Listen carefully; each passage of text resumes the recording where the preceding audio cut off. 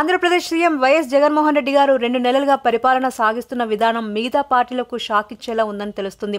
రాష్ట్రం లోటు బడ్జెట్ లో ఉన్నప్పటికీ ఎన్నికల్లో ఇచ్చిన హామీలను జగన్మోహన్ రెడ్డి గారు ఒక్కొక్కటిగా నెరవేరుస్తున్నారు. రాష్ట్రంలో 1,26,728 గ్రామ సచివాలయ ఉద్యోగాలకు వైసీపీ ప్రభుత్వం నోటిఫికేషన్ ఇచ్చింది. ప్రభుత్వ ఉద్యోగాల కోసం కలలు కంటున్న నిరుద్యోగ యువత ఈ నోటిఫికేషన్ ద్వారా ఇంత భారీ ఎత్తున ప్రభుత్వ ఉద్యోగాలు కల్పిస్తూ ఉండడంపై హర్షం వ్యక్తం చేస్తున్నారు. ఇక రాష్ట్రంలోని రైతన్నల కోసం అక్టోబర్ 15వ తేదీ నుండి 12,500 రూపాయలు పెట్టుబడి సాయం అందించబోతుంది వైసీపీ ప్రభుత్వం. అమ్మఒడి పథకం ద్వారా పిల్లల్ని బడికి పంపే ప్రతి తల్లికి 15,000 రూపాయలు 2020వ సంవత్సరం జనవరి 26వ తేదీ నుండి ప్రభుత్వం అందించబోతుంది. వృద్ధాప్య పెన్షన్లు 2,000 రూపాయల నుండి 2,250 రూపాయలకు ప్రభుత్వం ఇప్పటికే పెంచింది. ప్రమాదవశాత్తు ఆత్మహత్య చేసుకున్న రైతులకు 7 లక్షల రూపాయల బీమా అందిస్తుంది ఏపీ ప్రభుత్వం. ఉద్యోగ కల్పన లక్ష్యంగా జగన్ తీసుకున్న ఇంకో నిర్ణయం రాష్ట్రంలోని పరిశ్రమల్లో 75% ఉద్యోగాలు స్థానికులకు కల్పించడం. ఇందుకు గాను వైసీపీ ప్రభుత్వం అసెంబ్లీలో బిల్లు పాస్ చేయించింది. ఈ బిల్లు వలన రాష్ట్రంలో ఇప్పటికే ఉన్న పరిశ్రమలు 75% ఉద్యోగాలు స్థానికులకే ఇవ్వబోతున్నాయి. విద్యా వ్యవస్థల సమూల మార్పుల కోసం 2 బిల్లులను ఆమోదించింది ప్రభుత్వం.